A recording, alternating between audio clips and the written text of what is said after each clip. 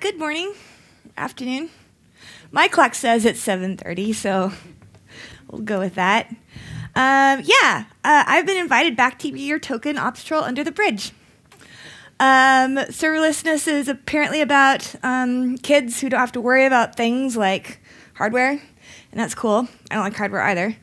I went to this first Serverlessconf, and I told them I was going to be throwing tomatoes, and they said that's fine.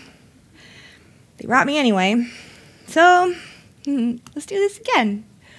I have some new trolls to add to the collection of My Little Ponies. So, don't say I didn't do anything for you. Honestly, if you skim a bunch of the articles that are out there, you start seeing all these really obnoxious little quotes about how NoOps is coming and how, it's just so hard for software engineers to have to think about what happens to their code after they hit push. It's so hard. Believe me, I empathize. So in the glorious future, nobody has to ever think about these things. I really hate the term serverless. I really preferred functions as a service. I thought that was appropriate. Did not make me angry, but things that make me angry usually don't make money. I just got done being mad about DevOps, so I'm a little mad that now I have to be mad about another term, but whatever. So as far as I can tell, serverless is basically just a rebranding for APIs and platforms, which, I like those things, so I'm on board. Also, it's kind of just like the latest version of capitalism and technology, where greater complexity leads to greater specialization. So, we outsource as much as we can and pay people to have those problems so that we don't have to have them, because engineering cycles are always going to be the scarcest resource that anyone has.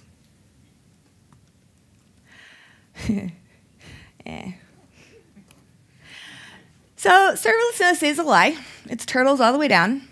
That's fine, right? It's just an abstraction. We like abstractions.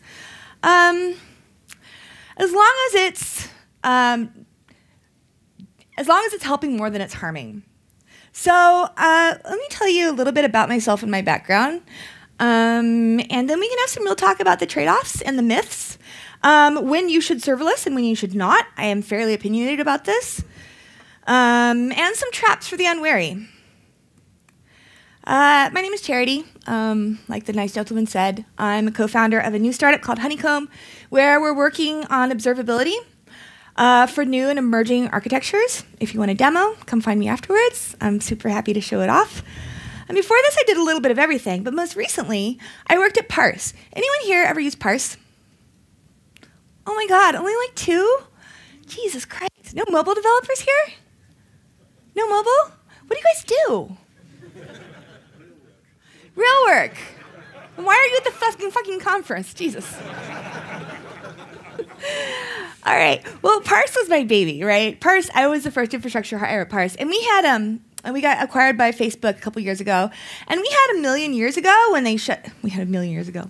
God, my brain is like, what the fuck are you doing to me? It's 7 o'clock. We had 1 million apps that were running on Parse when Facebook shut us down. Or they're shutting us down at the first of the year. I have feelings about that. But Parse was a backend as a service, as they were calling it, right? There was infrastructure as a service, that was AWS. And there was backend as a service, which was like a slightly higher level abstraction. And serverlessness, I feel like I can legitimately say that I was doing serverless before it was cool, because we handled everything. We handled all the storage. We did push notifications. We did JavaScript hosted in the cloud, functions as a service, whatever. I really love platforms. I really love solving these problems at scale. And so you can see that I'm coming from the producer side of serverless. I am identifying with the people who are running Lambda under the hood very heavily. And this makes me really want to help, because I have seen the shit that people push to production every day. And I can tell so much about what they know and what they've done just by looking at the code that they pushed into Cloud Code, or by the queries that they're trying to run in my fucking Mongo replica sets, where they're doing like nested full table scans. And you're like, have you ever even seen a query? Like, I saw people build apps on Parse that would 10x and 10x and 10x and 10x in the middle of the night. They get featured on the iTunes store and blow up, and nothing bad would ever happen. because they knew how to build things with very basic, software engineering tenets, even when they didn't have great visibility to stuff under the hood. And I saw on the flip side the much more common scenario where I ended up auto-throttling them because they were taking up all of the resources on a very complex multi-tenant system. And I kept telling people, like, for your own sake, this isn't about me. I'll just throttle your ass. I don't give a shit. For your own sake, like, you should know some things about how this works under the hood. But services are magical pixie dust, right? Where you can throw money at it to make them go faster. Spoiler alert, services are not magical pixie dust. Now at Parse, this was kind of a marketing thing because we told everybody it was magical pixie dust. This is not my decision. But they were just like, yeah, we have one of the greatest engineering teams in the world, bring it. And I'm like, stop, okay, yes, I understand this is great marketing. And we do have a great engineering team.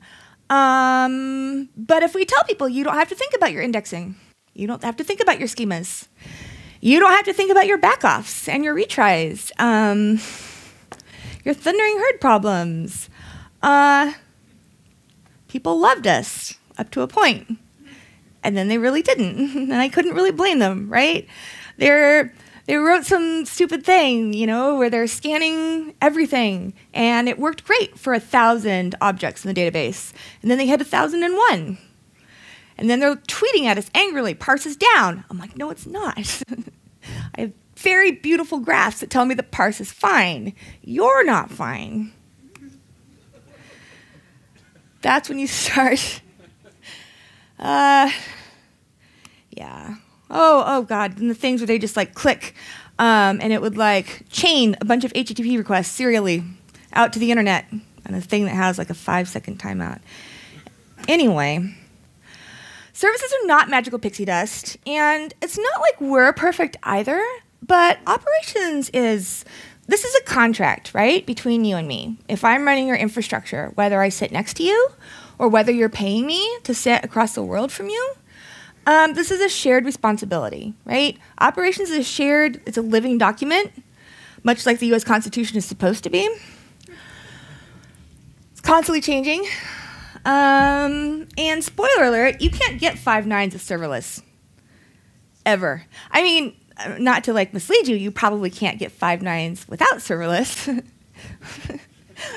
Just to be clear, you have less control over whether you get 5 nines or not with serverless. A few of the things that we'll briefly touch on in this talk. The best code is no code. The second best code is someone else's code that they wrote and maintained, but you could read. And the third best code is anything else, so just try not to write code. Yeah, you still have to own your operations and your reliability. I get really amused at all these serverless parties where all they talk about is stateless services, because any jackass can run a stateless service. If you actually want to like run and scale databases, things get hard.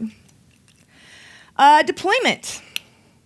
Reasoning about all the contracts that other people are providing you. Like if you've moved from a microservices architecture inside your own org, and then you're moving to like a serverless, except now nobody's telling you what contracts they're trying to serve you. That's cool. You can be down a bit, but security and vendor lock-in. Release and deploy processes. Who here is running ECS or Lambda? Seriously, what the fuck are all the rest of you doing? I have so many questions. That's later. Okay, fine. This stuff is really immature, to say the least. But here's how the story usually goes. Tell you a little bedtime story. It's 7 a.m. in the morning. I'm a software engineer. And if you start out thinking like Rainbow Dash here, you're going to have a bad time because the marketing promises that anyone tells you, like we told people at Parse, like I've just seen how that plays out. And the thing is that it's not that you have NoOps, right? It's that your ops team is now Google SREs or AWS operations. That's awesome. My hardware engineering team are in AWS, and I have never met them, and I can pretend that they don't exist, and it's amazing. But they do exist, right? And every other year or so, there's some abstract, weird hardware bug that I have to really dig into to figure out. Like, I can't forget that it's there. And this is a world where, counterintuitively, application engineers have to be way better at operations and architecture and performance than they had to be when they had an embedded, dedicated ops team sitting right next to them who was getting paged and fixing their shit in the middle of the night. Like, the second slide of the 3-slide story is the very sad moment when Rainbow Dash is like, am I full table scanning? So complicated. What's happening under the covers? What Rainbow Dash right now is encountering operations, which is why Rainbow Dash needs a drink. Poor little pony. Raise your hand if you think of if you think of yourself as someone who does operations work. Nice. Oh, you kids are so much better than the ones in New York. This is like a weirdly loaded term these days. People keep talking about it as something that they need to get rid of. I'm so happy that so many of you raised your hands because I think everyone should be raising their hands because operations, like at any sort of macro level, has nothing to do with software engineering or anything in general. It's just how you get stuff done. Are you getting things done? Well, that's nice. Then you're doing some operations. Operations is like the combined sum of your skills and your knowledges and your best practices and your habits, whether they're explicit or implicit, around shipping quality systems and software. Everybody, I think, in an organization that builds things participates in this to some extent, from like your tech support, your office manager, your CEO. If things are broken and they have an impact, either on breaking them or fixing them, like that's kind of priority one for most people. And I'm not saying that it's done well. I'm not even saying that it needs to be done well. Like, let's be clear. Like, I'm not saying that everyone needs 4 or 5 nines. Technology, more than most of us like to admit, is mostly irrelevant to success in business. I just came from Facebook, who uses PHP. I rest my case. So if you tell me your company doesn't do any ops, I'm just going to say you don't have any customers or software or anybody who cares about your product. Either that, or you are systematically devaluing an entire discipline of skills and processes that actually produce high-quality software and systems. And so many of the companies out there that I've seen be most vocal and aggressive in their disdain for operations have ended up hiring 3 times as many software engineers to SSH into host one by one and do things really badly, which is fine. You do you. But like by establishing that precedent out loud, they're just saying very vocally this organization does not care about quality operations. So why would any good ops person want to go work there? I don't. Like in general, you don't make a thing better by ignoring that it exists, right? You make a thing better by naming it, working on improving it. And I mean, okay, come on. I think that no devs, we can all agree is just the next logical progression of this, because how hard can it be to glue together a few APIs with some glue code? Like, any idiot can do this. Yeah, I just like an ego. So when we talk about operations engineering and how it applies to everyone in this room, like this is what I think of when I think of core competencies. And to me, these don't seem optional for a good product that is growing. These are table stakes, I think. And I think that software engineers, I've said this 5 times, I'm only going to say it 5 more times. I'm only going to say it until people start listening. And it's not even about the quality of your service. It's about minimizing the technical debt as you grow and the pain that you inflict on your humans, which directly translate into your ability to hire and recruit. Everybody out there trying so hard and failing to recruit amazing engineers, we are gossipy little shits. Like, we talk to each other behind the scenes constantly.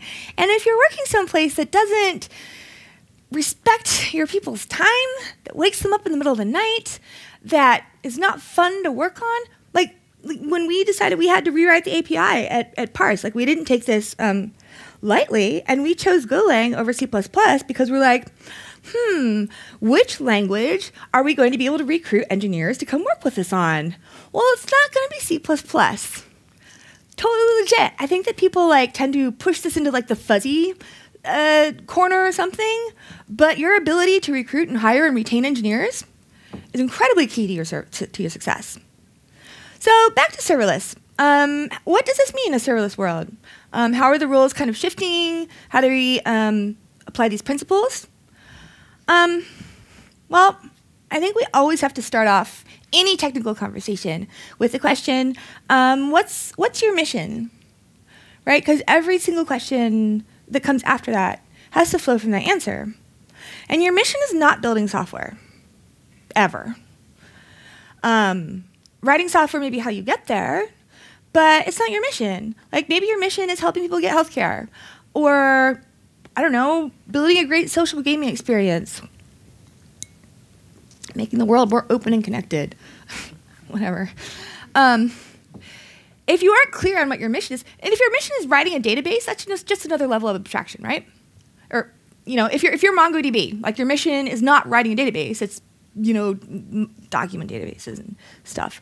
And people might be like, isn't this business stuff? I'm an engineer. Why should I care? Well, it's because you can be the best engineer in the world, and if you're building the wrong thing, then you're not the best engineer in the world. You're actually like a drag to your org. You can be completely ineffective or even dangerous if you don't understand what your mission is. What are your core business differentiators? Again, why should you care? Because this just means what are you doing that's new and critical and exciting and different that creates your competitive edge, that makes you stay alive. And the reason I ask is because these are the things that you may never be able to outsource. If you can outsource it, then why do you exist? What value are you adding? You should know these things and own them. Because, fact, you can pay people to do work for you. You cannot really pay them to care. You can't pay them to care as viscerally about your mission as you do. You can pay them to give you an SLA. Doesn't mean they're going to meet it. You can pay them to give you an SLA, but if you are 100,000th on the list of customers that they care about, like if I have never cracked into the top 1,000 of AWS customers, I'm quite certain of that fact. I'm very realistic. When US East 1 goes down, I'm not one of the top 5 that gets, mistakenly, brought up. Outsourcing is a very transactional relationship. And I love transactional relationships. I don't want to have like a deep personal relationship with my grocer or my postman. I will outsource the shit out of this. But the core pieces that determine whether my startup succeeds or fail, like for us, it's storage engine. We had to write our own column store. And believe me, after as many years of being a DBA as I have, I did not take that lightly. So a few tips for making good decisions when outsourcing, or serverlessing, as the kids say. Think realistically about what has to be in your critical path and own it. And keep that list as short as possible. If you're outsourcing, take the time to understand what's under the hood. So at Parse, million apps, right? Running on MongoDB. The people who took 5 minutes to understand what that might mean for their object model were in a much happier world than the people who didn't. The people who were storing their game states in our database and just automatically saving the entire blob on every single key press, they were not happy campers. And I did not go out of my way to make them happy. I was like, put that in an S3 blob. Abuse someone else. Don't assume that it will necessarily be better than what you could build, or that it will take less time to debug for someone else to build it for you. It will probably save you time in the long run to outsource, but you're going to sacrifice some qualities of service and visibility and control. You're still on the hook for the results, right? It's really tacky when a provider goes down and you see other people posting postmortems and blaming them and calling them out. I find that just unacceptable. Look, it's still up to you. Just own it. Your users don't care. Your users don't care if you're down because of an obscure Raft consensus algorithm bug, or if AWS is down, or even if you aren't technically down, you're just down for them because of something that they did. They really don't care. They will still blame you when they should. Have you guys read the blog post of Dan McKinley's on choosing boring technology and spending your innovation tokens? Oh my God, go bookmark that. It's one of my favorite pieces ever. He talks about how, all right, so he's from Etsy. So they were able to use a lot of boring technology, whereas people who are running newer stuff can't necessarily. But he's like, you have innovation tokens if you're a startup.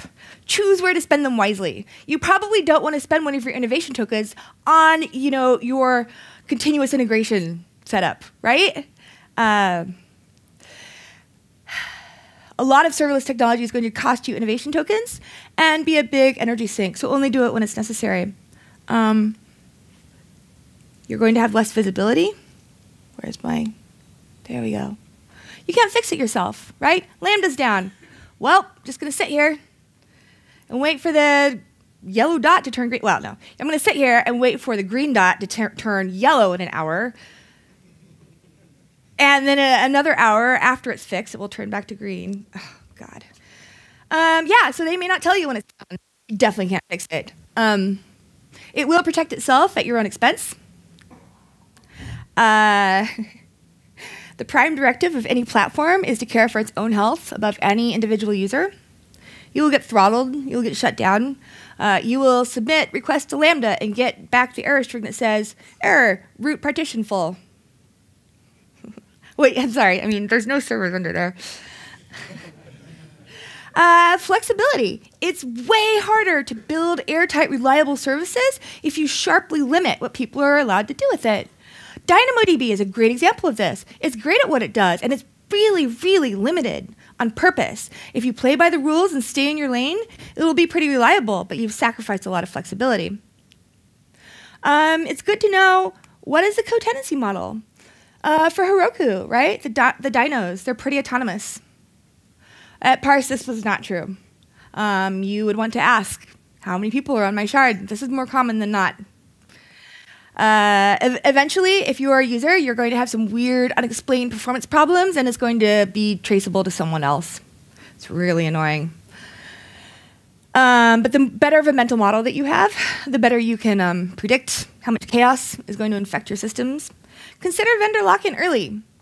Now, I hesitate to bring up too much here because there are so many things about the future that you can try and predict and account for, and it's mostly a waste of time because most companies and startups fail, and yours and mine probably will too, and not because of this. But still, they bring me so that I will cheer everybody up. Yeah. How confident are you that the service will be around in a year or 3 years? Have you heard of parse.com? Motherfuckers. Automated status page. AWS being the exception, automated status pages are usually a really good signal of confidence. People who have enough trust in their own system when something is erroring, yeah, AWS is an exception. It's kind of weird because it seems like they would do this. Data. Oh, anybody here who DBAs? Okay. Your data is your responsibility too. This is where stuff actually gets really, really serious and really scary. Interesting. If you ever get bored and you're just like, I'm going to rage quit and go to the desert and not do technology, just go and be a DBA. It's basically the same thing. Except you still get paid a lot of money. Your data is your responsibility too. And I am so scared of using any databases as a service. Anyway, backups. Ask about offsite backups. Ask about failover between whatever hardware networking model they're using, if it's regions or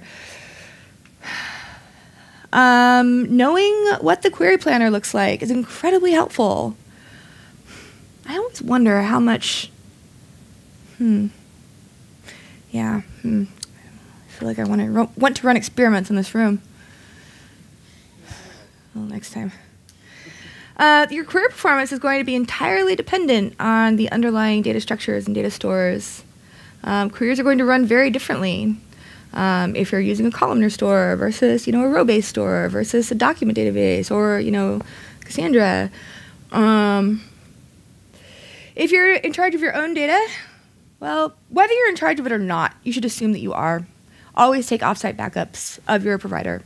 And test restores, because data is like, Schrodinger's data. If you aren't testing the restores in an automated way every week, you should assume it doesn't exist. And another subject that deserves like 2 or 3 hours is instrumentation. This is what my startup is all about, so I'm full of thoughts, which I will not go into. But like in someone else's playground, you can't tail a log. You can't strace a file or a PID. You can't add a metric. You can't run GDB or netstat or IP route. Like just thinking about having this loss of control just like makes me start hyperventilating. You have to instrument your app. Like this stuff's going to happen, and if you haven't done this in advance, you're just going, it's a black box, and that's terrifying. And don't put all of your eggs in one basket. Like don't rely on the same provider to instrument and monitor as is serving your stuff. Or at least, these little, when you're paying for these piddly-ass providers, myself being one of them, that's not terribly derogatory, like they're like, $100 a month. Do 2 or pay to have 2 accounts so that they, are syncing the data somewhere else, because it's so frustrating when you can't tell if your stuff is down because your stuff is down. At the very least, like have an external ping that lets you know. Pingdom is great for this, right? Yeah, some examples of questions that your instrumentation should empower you to answer instantly. Your 99th percentile latency is up 50% now versus yesterday at the same time. Why? How would you know? How quickly could you tell what happened? If it was one application or one customer of yours, or all of the ones on a particular shard, or using a particular feature. If a user writes in and says that your service is down, and you're fairly certain it's not because you're using it yourself, how can you tell what the differences are in your experience? How do you need the ability to quickly tell whether they're a dumbass or not? Because make no mistake, half the time that software engineers write in and say that your shit is down, they didn't turn on their Wi-Fi. And you're never done cultivating and tuning your alerts, right? This is a lifelong, I'm sorry, but it's true. This is a lifelong endeavor. You shouldn't think of it as a thing that you build and then you walk away from. It's something that you should be in every day. Like this is how you know that what you're building and what you're engineering is good and getting better, not worse. Like this should feel like an extension of your IDE, all of your instrumentation and observability. It's not something that an ops team looks at. It's something that you look at while you're writing code. The best software engineers this is like almost a universal rule. The best software engineers that I've worked with are the ones who spend the most time in stuff that's not their editor. And if that sounds familiar, and yeah, sure, I have some bias, but whatever. This is doing ops for your app, and you should be good at it, and you should be proud of it. It's the fundamentals of designing and maintaining a quality service on the internet, even with all of these glorious abstractions. And teams that are good at this don't happen by accident. How many managers here? Haha, sweet. It'll infect you. It takes caring and cultivating, right? And I said this before, I want to stress it. Your mission statement, if it doesn't include high quality, I'm not saying that is a bad thing. If in the top 5 things that are going to make or break your business, like being up a lot isn't one of them, it's very expensive to try and be up most of the time. Don't do it. It's non-trivial. And there are a lot of services that can be down, 1% of every day, and that's a lot. But if you're all right, but if you're writing the Kim Kardashian game, that's not striking a nerve. Okay, yeah, it's a thing in America. Kim Kardashian little player games where she goes shopping and plays like celebrity stuff. If you're writing disposable iOS games or Kim Kardashian games, just go jump off the pier. I don't care, with my blessing. But if you care about quality services, then what you actually care about is supporting your engineers in growing new muscles and changing your processes and your culture to reflect your values. I'm about out of time. It's cool. I only have a couple slides left. On an individual level, You emphasize these things, instrumentation and debuggability. When you're doing a code review, look for the metric. How do I know if this is working or not? Put software engineers on call. I think that one of the most important shifts that we're undergoing in the industry right now is the locus of on-call energy moving from operations engineers to software engineers, thank you, who are on call for their own stuff. And infrastructure engineers are becoming much more of a specialist consultant. I will help you figure out how to make your own services. Because the corollary to be on call for your own services is make on-call not suck. Like, you can't expect everyone to be on call all the time if it's terrible. And ops has been complicit in this. Like, we have not valued our own time for a long time, and it's given on call a really bad name. And, you know, believe me, I'm lecturing my kids over on the other side too. But it makes you develop better systems when you get faster feedback. You know, when your feedback loops are tight. When they're getting paged, when they push out bad code. On a team level or company level, you can signal what you value by asking questions in interviews. You know, ask people if they're willing to be on call. Ask them some basic stuff about operations. It doesn't mean they have to know the answers, but you've signaled from the very beginning that you care about it, and it's the thing that they're expected to level up on. I mean, it's not that like code reviews, right? They're a drag, but you do them. Gotta eat your Wheaties. And when it comes time to promote and give bonuses, never promote someone to senior software engineer if they are a net negative when it comes to operational impact, period. It takes more work to identify and praise the invisible operations type of engineering, but it's worth it. Everybody praises the people who ship shiny features. Everybody's like, yay, feature, so cool. It's your responsibility as a technical leader, not just managers. Like, if you're a senior engineer, you have at least as much weight. Like, your voice praising people has just as much weight as any managers. Work to identify and acknowledge people who are doing the work that is more unsung. Yeah.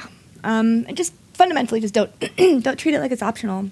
Like, it's 2016. DevOps happened. People have been lecturing ops engineers for, what, 8 years now? Get better at software engineering. Get better at coding. Write tests. Good. Thank you. It's awesome. It's been so good for us. But, like, it's time for the shoe to flip a little bit. It's time for software engineers to get the message that this goes both ways. You have to be responsible for your services, too. The only way this is a real, true partnership is if we both know how to do the relevant parts of each other's jobs. Even iOS and Android engineers. Like, sorry, mobile apps, MongoDB queries. It's still a query under the hood. You're still bound by the speed of light. And the reason that this matters is not because I want to be a drag and lecture people. Well, I do, but that's separate. It's because, like, the cost and pain of writing a piece of software up front is like you can round it down to 0 compared to the cost of just the amortized cost of maintaining it over time. It's so expensive. Like, orders of magnitude more expensive to maintain something that was written poorly than something that was written by someone who just took a few minutes to think, to ask someone, what does this query look like? How do we monitor this? How do we know if it's done? In conclusion, let's talk about the future. It's happening. It's a good thing. It is not uniformly mature. That's my polite way of putting it. If you choose this model at this point, you are choosing to spend innovation tokens on this. Remember what I said about Lambda? I've been having fun with Lambda. The future is not stable. Do not listen to the marketing. And the other reason this matters is because the era of everyone having these dedicated in-house operations teams who act as the cannon fodder for your software engineering teams is winding down. People are really starting to wake up to the fact that software quality improves when engineers take responsibility for it and are directly exposed to the consequences. And the operations engineers are better served as domain experts on things like infrastructure and storage and instrumentation and resiliency. This is one of those annoying but useful myths There's a long list of myths that I hate. Another one is the full stack developer. Anytime somebody asks you that, I'm like, great, how'd you design your chip? Like, it's annoying and it's misleading, but it addresses this real driving need, right? Outsourcing is becoming the norm. It's great. I haven't gotten to drive to a colo and push the button on a MySQL primary since George Bush was president. Things get better in more ways than one. Engineering cycles are always going to be the scarcest resource that you have, always.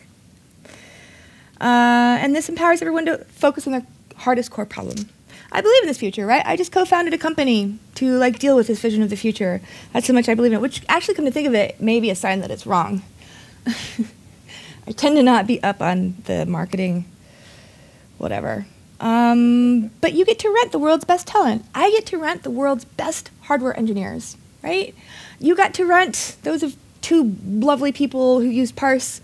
Got to rent the world's best MongoDB engineering. God, the more I say, the worse it sounds. All I'm trying to say is, like, use your tools to get better at owning services, because no matter how many abstraction layers we add, these skills are going to be more and more valued and more expected, and your users have higher and higher expectations of you. And that's what your mission's all about. And nobody but you has the unique ability, right, to think holistically about your mission. So own it. And do it, and have fun. That's it.